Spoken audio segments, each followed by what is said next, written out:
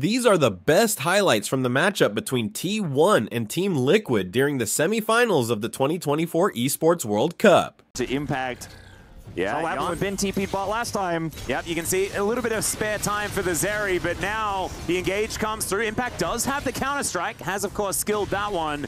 As Gumayusi able to come on over, does pick up the turret aggro. They need to try and get this kill. As Guma goes down low, there's the flashes. Zenith Blade doesn't work. Core comes in. That is still first blood going over to Gumayusi, but can he keep himself alive? As Core JJ's got heal, he doesn't have the ignite. Never mind, there's the general. And they even out the scoreline. And now Carrier, I don't know, guys. I think he might be dead. He's kind of on the wrong side of the map, and he's trying to run his way out. Zayas has to back, does have teleport here. Carrier definitely going to go down. A huge win here for TL. Ultimately, great flash of the Q by Impact. Quite figure it out. And yes, lane swaps are being nerfed. It's not the right way to play the game, but you can hide your bottom lane in this matchup and make things really lopsided, just like this as the buffer comes in from the Arcane Shift, but that means absolutely nothing. Core JJ able to get his way out as Carrier wants to try and get something started. Look at this, there APA. are so many minions here. It's absolutely ridiculous, and it's just another one for TL. TPing top as well. Not going to lose any of that top farm. Is going to be able to just leave. Will be able to TP back to lane. Has a pretty big CS advantage himself.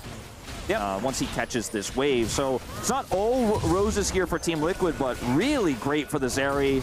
And once that Cole finishes too, he's going to have so much gold as Umpty, maybe a bit alone. Yeah, even the short fuse doing a fair bit of damage here to Ona, who does have mainly damage as the Mega Inferno Bomb comes in. The flash forward from the APA, but it doesn't matter. Faker just sweeps up Umpty, puts him into the death chamber, and now T1, they have full control of these grubs. Yeah, really tough fight to take there, unfortunately, as Umpty. Yes, you have the Ziggs back up there. The Emperor's Divide in a choke point like that is going to be basically a guarantee. APA also using his flash means he's going to be more vulnerable once Faker gets that ultimate cooldown back. Carrier in the fog of war. Faker coming over to threaten that at the same time bottom there as you mentioned. Ooh. Okay, will Impact move up further than he should, as they know Umpty is here as well, as there's the counter-strike. They start this one off. Nature's Grasp comes down. Glacial Prison comes in as well. Impact, the first one to be focused. The Permafrost comes in. Umpty not able to actually finish off the kill as APA. He turns up Mega Inferno Bomb, and that's going to be the kill for the Ziggs. Ona looking to run away. The short fuse. There's the satchel charge, and he closes the distance, and there goes the tree. Faker 1 versus 3, and even though these health bars are low, I don't know whether he's going to be able to take anything here if TL do decide to turn. And that is a great play from the North American representatives. Absolutely good at. It's utilizing these early spikes. They might be able to get something done. Unless Umpty has something to say about it as he moves towards the top side. There's going to be the special delivery. He's been tanking up this turret for such a long time. Grand entrance is what locks it down. And the TL flare pops up above Umpty as he walks his way out. It's another kill for the North Americans into this game to allow Yon to have a 20 CS advantage up against Gumayusi. APA going to get thrown underneath the turret here, but Umpty is there to protect him. Doesn't land the ulti though, and down goes the Ziggs. I don't think Umpty's going to die here, but Core JJ finds himself on the wrong side of the map. Battle Dance gets himself out as Umpty comes on over and gives him a target to head towards. So it is just APA falling down, but it's T1 finding a bit more tempo here on this map. Yeah, I think APA getting a little bit of greed there because he knew Umpty was nearby, but Faker flashing the Arctic Assault there. They have enough damage. And that's going to be the Dragon here going over to T1. It wasn't in the mid lane where he got punished on the Ziggs to this Emperor's Divide, but in fact in the... And they're just making faster rotations right now. T1 need to make something happen here in mid lane or this Dragon may be lost. Well, Solar Flare is going to come on through, but it's Umpty. He's able to tank that one up very comfortably. Mega Inferno Bomb is massive, and Ona just gets taken down. The Nature's Grasp finds absolutely nothing. Yeah, just used defensively there, but gets nothing back. Owner is dead, and that should be Team Liquid pushing ahead in terms of Dragon control here. They had the control, they had Prio, but they weren't happy with that. They wanted to pick, and they get it. Gumayusi looking for an opportunity here. It's Core JJ. He finds it. The quickness was on, and Yon's going to take him down. Inner turret is going to be a prize as well, as Faker was on the inner turret, but Impact is there to get rid of him. Outer turret and Dragon, and 2 kills here for Team Liquid. They are on a tear. They are on a tear indeed. Massive lead in this game now. Second Dragon goes to them. him. They get 2 kills mid. Top side of the map, the Azir is so incredibly powerful in these 5v5s if they do get to it, if they have the setup themselves to utilize Jace poke, the range advantage that Gumayusi's going to have. But it's just the chaos that Team Liquid have been reveling in that's been working out. That one didn't quite so much, but it doesn't matter. Guma is just dead, and Zeus has to flash to get out of the way of the Mega Inferno Bomb. I don't know what that ultimate was trying to do, but I'm so scared of Umpty right now that I trust that it was something that was very important to getting that kill. I mean, on his time on Breon, Umpty was famous for great Sejuani games where he didn't hit any ultimates. He's hit a few of them this game. He's hit a few of them this game. The longer they spend time on the top side, they know Owner's here. He was spotted. APA is going to get some alone time with this turret. He's sitting on 2 items and a needlessly large rod. Corjay is threatening a die. Well, the teleport's going to come out, so Corjay not going to be able to utilize the quickness there, and he's just dead. Empress Divide going to pick him up. And the unkillable Demon King himself is wave clear, and the safety that APA can do it from, it's kind of insane.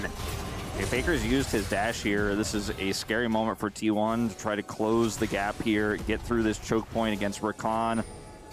Ooh, this is dangerous. They're a little bit split. Still the 4 stack of T1. 4 versus 3 if T1 do decide to pull the trigger. As he towards the top side, Mega Inferno Bomb going to help out, and Impact just puts down Zeus here. He says, I'm the better member of that team. As, of course, it's been a very long time since he was one, but still, with the help of APA, they're able to create a big advantage in their favor. T1 not wanting to allow that to happen, and Solar Flare isn't able to interrupt the Hex Gate escape, and it'll be another Drake. They just don't see it coming. So, thanks for the ultimate, thanks for the dragon, thanks for the kill on the top side. I'm winning in 3 places on the map as Team Liquid, and you look at the way this plays out for T1 over here. Keria, now down an ultimate, doesn't have flash here, but they are going to just try to rush it. Faker does so much damage to this Baron, but can they turn? Yeah, full information now goes over to TL, and T1 are getting low. Mega Inferno Bomb connects onto 3!